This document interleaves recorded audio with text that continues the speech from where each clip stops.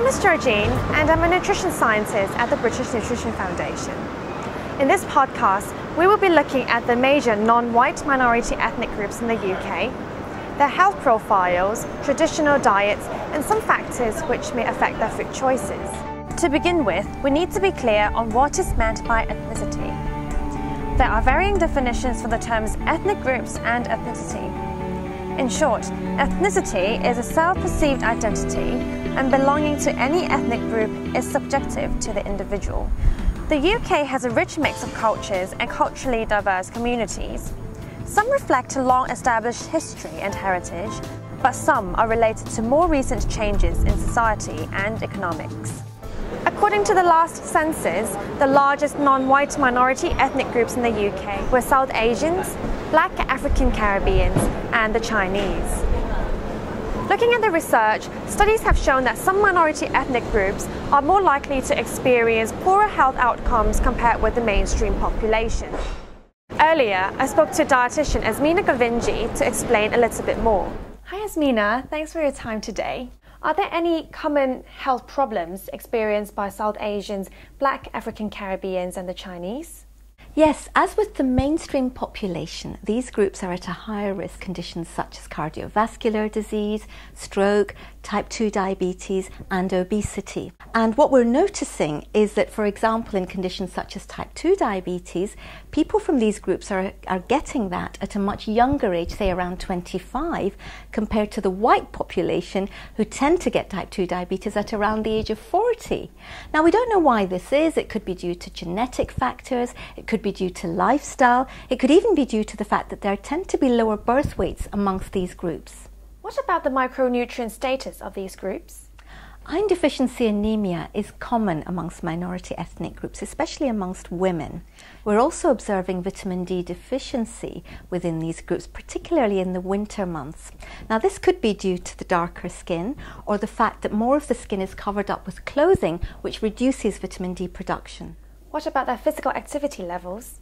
Levels of physical activity tend to be lower than the general population, and there could be social or cultural reasons why this is so, and some may not actually recognise that physical activity is a priority if you want to look after your health. Are there different types of measurements when assessing the health of minority ethnic groups? It's been suggested that the obesity cut-off points that define overweight and obesity should be lower for people from Asian groups. Now, it's important to note that by Asian groups we mean those that are South Asian and the Chinese. So if, for example, you were to take two people, the one from the Asian group would have a higher body fat content compared to the one from the white population, even although they have the same body mass index. In order for us to be accurate, we need to take into account these ethnic differences if we're going to have good risk assessment tools. Unfortunately, there is a lack of national data on the health and nutritional status of these minority ethnic groups across the UK, and it's really important that we aim to fill this gap so that we can reduce any health inequalities. Thank you so much for your time, Azmina. After learning more about the health and nutrient status of these groups, let's now have a closer look at their traditional diets as well as some of the factors which may influence food choices. The traditional dietary habits of minority ethnic groups vary widely. The traditional South Asian diet consists of staples such as rice and bread, eaten with vegetables, beans and pulses, meat or seafood in a curry. It also features a wide range of herbs and spices for flavouring. The foods commonly eaten also vary by season and between those from different regions and religious groups. The traditional African Caribbean diet includes a range of starchy foods including rice, plantain, cassava, fufu, yam and potatoes. Various vegetables are also consumed with meat or fish dishes as well as different tropical fruits. Commonly eaten snacks include beef patties, salt fish fritters and fried dumplings. Wheat products such as noodles or buns are commonly consumed as staples in northern China, while rice is typical for southern China. Chinese dishes are often packed with lots of green leafy vegetables and mushrooms. It also features soy milk and other soy products such as bean curd. A variety of fruits are also consumed. there are marked differences between the types of foods consumed and cooking styles across China. Special foods are eaten at different times of the year. Traditional diets may change because of acculturation. This means that habits may be assimilated to that of the host country. This has been associated with a less healthy diet that is higher in energy, fat and salt, and lower in fruit and vegetables, which may have an impact on the health of the younger generation. Having a better understanding of the various factors accounting for the different food choices can make us more aware of the needs of minority ethnic groups and help them make healthier choices. So, what are these factors? The amount of money I have affects the food I buy. The amount of disposable income available for families and individuals to spend on food impacts on their dietary habits and the foods they choose to eat. However, this does not mean that they are limited to unhealthy foods. Fruits and vegetables which are in season are often cheaper, and they can also go for some cheaper cuts of meat. When I can, I do buy traditional food. It all depends on the price as well, of course, yeah. While some traditional foods are available in mainstream supermarkets, the more traditional ones are only available in ethnic-style supermarkets located in specific regions of the UK, for example London or Manchester. In addition, because of seasonal variation, some foods may not be available in the UK during certain times of the year. I know that there are healthy eating messages, but how does this apply to me? The Eat Well Plate, the UK's food selection guide, which sets out the types and proportions of food which make up a healthy, balanced diet, is suitable for everyone over 2 years of age, no matter what ethnic group they belong to. According to my religion, I cannot eat certain things. Some ethnic and religious groups are closely related, and the dietary habits of some minority ethnic groups are influenced by religious beliefs.